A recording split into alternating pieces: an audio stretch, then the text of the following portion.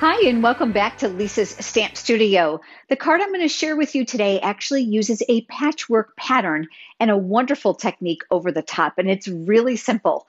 I'm going to share two different project ideas with you today using totally different color palettes. If this is your first time visiting my YouTube channel, I would love to have you subscribe.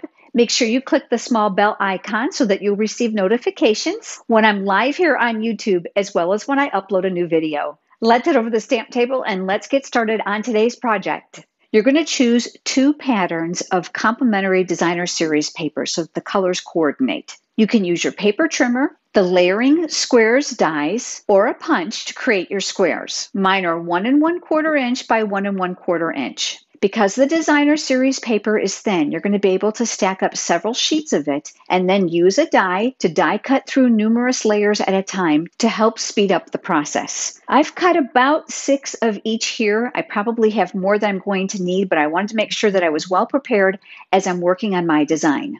I'm going to be using my grid paper underneath me. The grids on this paper are absolutely perfect for this technique to make sure everything is nice and straight. I want to make sure that the cardstock I'm going to be using as the base is not going to shift on my grid paper. So I'm going to add a tiny bit of adhesive to the back side. Now I know that this is very strong and tacky. So what I like to do is I like to take it on my sleeve or even on my jeans and rub it on there to break down some of that stickiness. Then I'm ready to go ahead and adhere it here to the grid paper. I'm careful to align it along the top to the grid lines as well as the side. And then I'll press that in place to secure it. I'm going to be using my silicone craft sheet with my adhesive. That's going to help me get the adhesive easily on those small squares. Liquid glue, adhesive, and hot glue will not stick to this, which makes it perfect for my craft room. It's going to allow me to keep my other work surface sticky free. Decide which pattern you want to start with, and then we're going to flip that over here and we're going to add adhesive to the wrong side.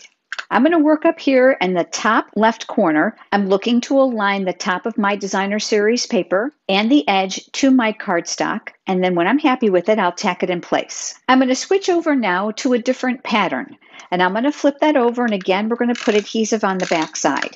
This time what I'm going to do is I'm going to align it here on the tip of my square. Because I know that this is straight, if I align it here and I look visually, it's going to be close enough. We're going to add adhesive now to the back side of another piece of complementary paper, which matches this one. And we are going to fill in this space here at the top, again, aligning the tip and then aligning it here on the grid paper. Now that we have those secured, it's a matter of just alternating the pattern.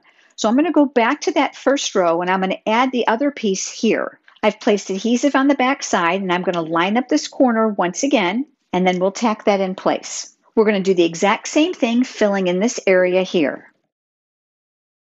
Now, depending on where you started and where you're stopping, you may need to fill in those areas. I have another coordinating piece to this one that I've added adhesive to the back. And what I'm going to do now is patchwork this or fill it in, aligning my tips, looking on my grid paper to make sure it's straight as possible, and then we'll tack that in place. Now it's just a matter of filling in. I've added adhesive on this next pattern, which is going to equal this row, and that's going to get adhered here. Once again, aligning those tips, keeping your pattern nice and straight. I'm going to skip down now to here. I've added adhesive to the back side of this piece, and then once again, we're going to align the tips and secure that in place. I've got one additional square here that's going to fill this in. Again, looking for alignment, and we'll tack that in place. Now you can see here we're going to have to do a little bit more filling in. And then I'll align these tips and tack that in place. I'm going to press on top of here to make sure the areas on the cardstock are well secured. With my Take Your Pick tool, with the paper piercing tool attachment, I'm very carefully going to come up underneath here to help me lift it. And I'm just going to kind of wiggle this off. I don't want to displace any of those squares. Now on the back side, you will recall that we have that tiny piece of adhesive, and we don't really want that to impede on what our next few steps are. So this is just a great tip for you if you've got sticky areas that you want to get rid of. I love to use my embossing buddy for this. There's an anti-static powder in here, which is actually designed to use when you're heat embossing. You rub it over your cardstock before you place your ink and your powder, and it helps to repel the powder from areas you don't want it to stick. But because the powder is there, it's going to work great to break down that area. Now we're going to work from the back side to trim away what we don't need. I keep a pair of scissors here in the studio that are designated strictly for sticky things because I know there's adhesive on these other areas. So using the back side of the cardstock as a guide, you're going to come up around the edges and you are going to trim away the excess that you don't need.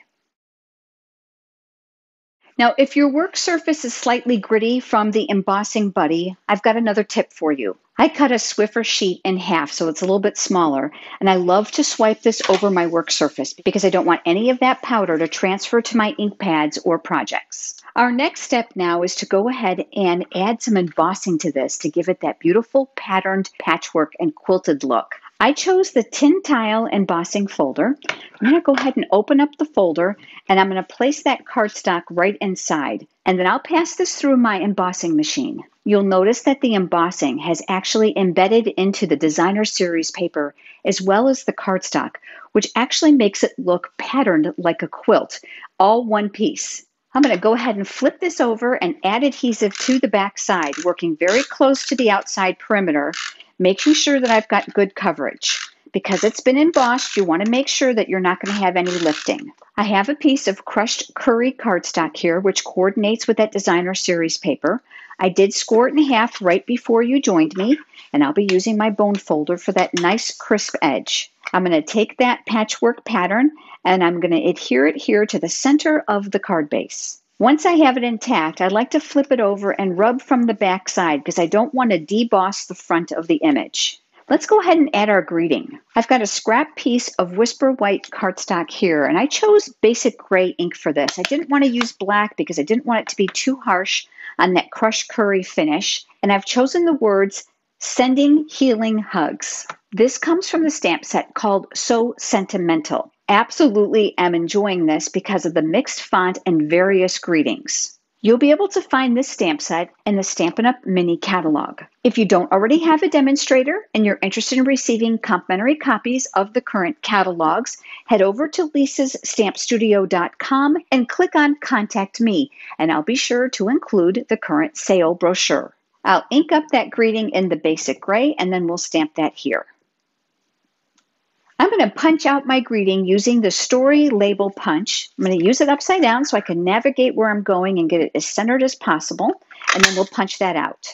I'm going to be creating a layer to this greeting, and this is from the Label Me Lovely punch from the MIDI catalog. I'm going to be using the coordinating scrap of crushed curry cardstock and punch that out.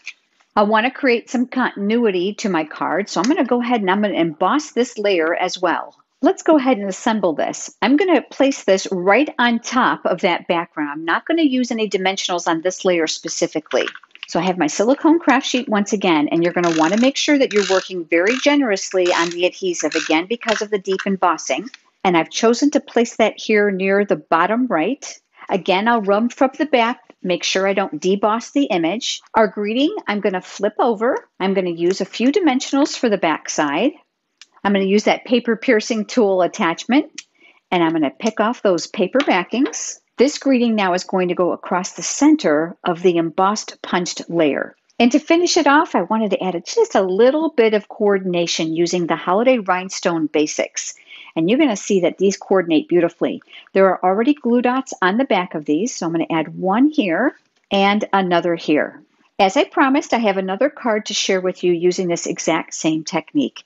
Isn't this beautiful? This uses the Perennial Essence Designer Series paper. I layered it on Pretty Peacock with a layer here that's embossed as well. And this is the Country Floral embossing folder. This greeting comes from the Strong and Beautiful stamp set. Lots of fun, beautiful, encouraging messages in here as well. I would love to know which of these two cards is your favorite. Would you leave me a comment below? If you have enjoyed today's video, please give it a thumbs up here on YouTube, which is a like. It certainly helps. Thank you so much for joining me, and I look forward to seeing you next time. Have a great day.